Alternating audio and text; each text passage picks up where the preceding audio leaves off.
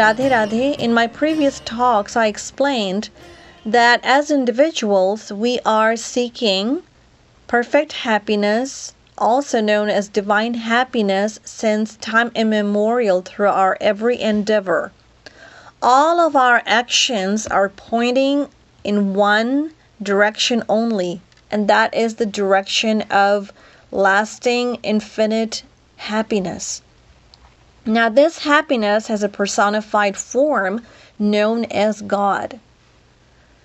So the question that naturally arises in our mind is, if God is who we are seeking and we have sought since eternity, all of our efforts have been an indirect search for God, who is perfect happiness personified, then how can we reach Him?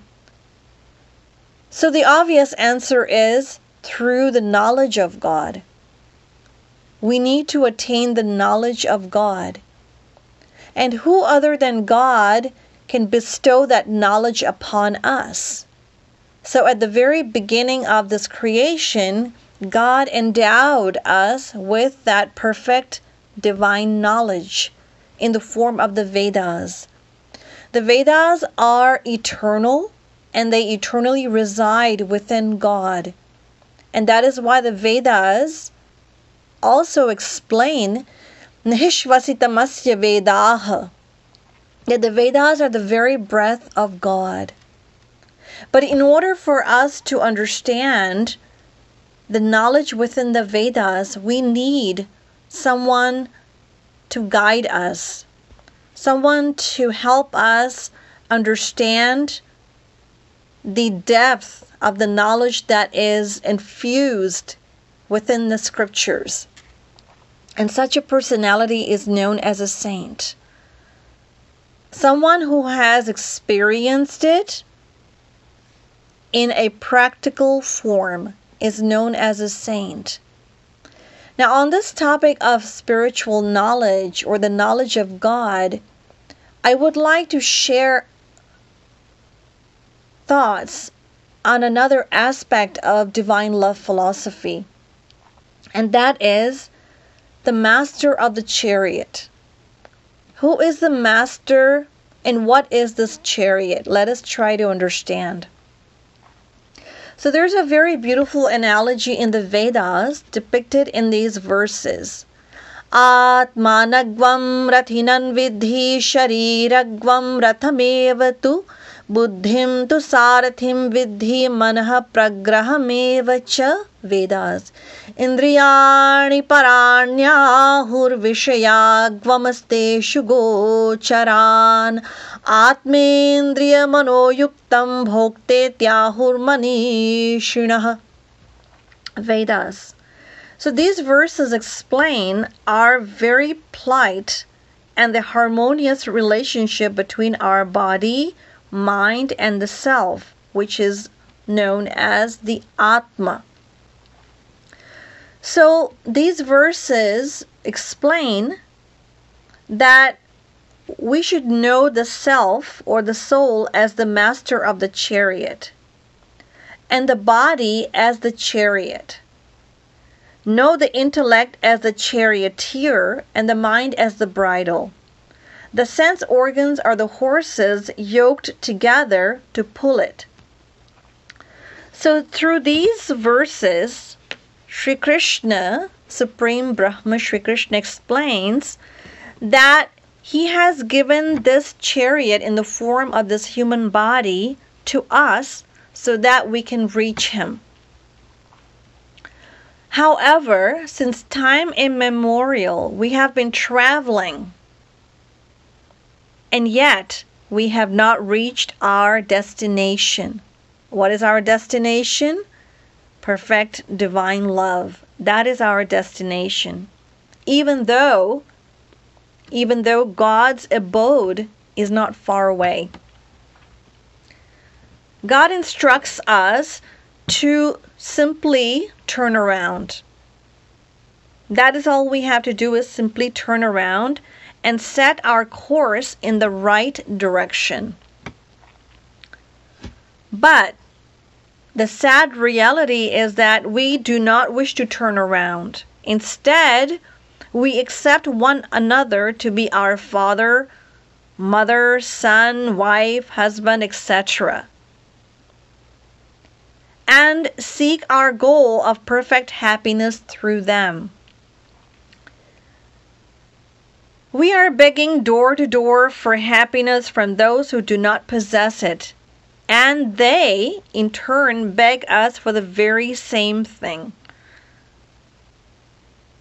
All of us are beggars for the same happiness, and that happiness is God Himself.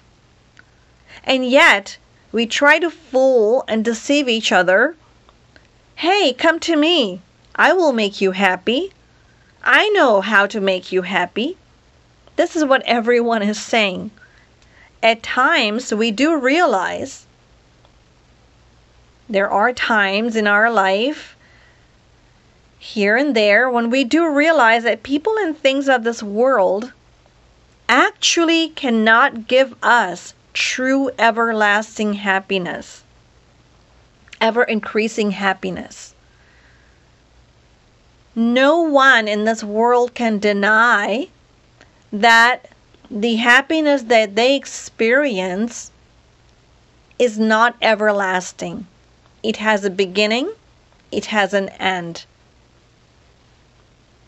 But our realization, unfortunately, is temporary. It is short-lived, and within a moment of realizing that people around us in our life cannot really give us true everlasting happiness, our mind goes back into this world to embark on yet another search for happiness.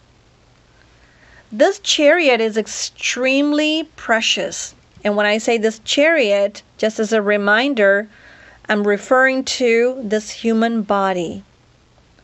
There are 8.4 million forms of life, and this human body is the only form that has been endowed with the extreme privilege of reaching its ultimate destination. So it is extremely precious, and we must realize how fortunate we are.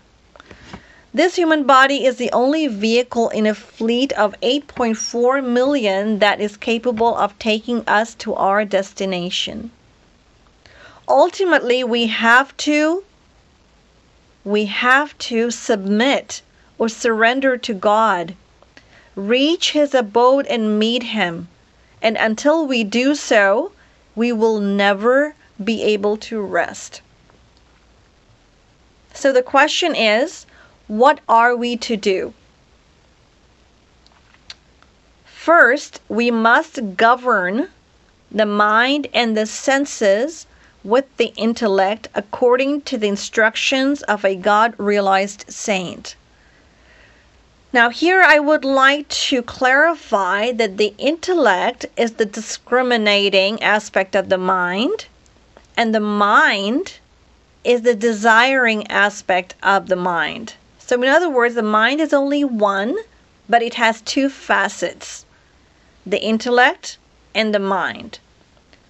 So the intellect, it discriminates, and the mind desires. So we have to govern the mind on the instructions or on the power of the intellect. And by doing so, we can change the direction of our running. If you simply reverse your course, you will see that God is standing right behind you. It is an eternal fact. We all do this, except our mother, father, husband, as being ours life after life. And so, out of ignorance, we have sought our goal of divine bliss through them. But when we receive proper authentic divine knowledge, as I mentioned, through a divine personality, then we begin to contemplate changing our course and begin to understand the true nature of our relationship with God. So when we fully surrender, or when we rather join our intellect to a God-realized saint and implicitly follow his instructions, then we can govern the whimsy of our mind, of our desirous mind, with the intellect, and be able to control our senses. And then we can direct, or rather redirect, the chariot in the form of this human body to take us to our destination, our ultimate destination of eternal welfare. So it is our mind that has led us astray in this world. And now we have to use our intellect, or the faculty of knowledge, which is the power of discrimination that we all have, and to be able to ride this chariot to our ultimate destination. And that destination is God. So I will leave you with these thoughts. Shrimad सद्गुरु सरकार की जय, श्रीमद् युगल सरकार की जय। जय जय श्री राधे, जय जय श्री राधे, जय जय श्री राधे।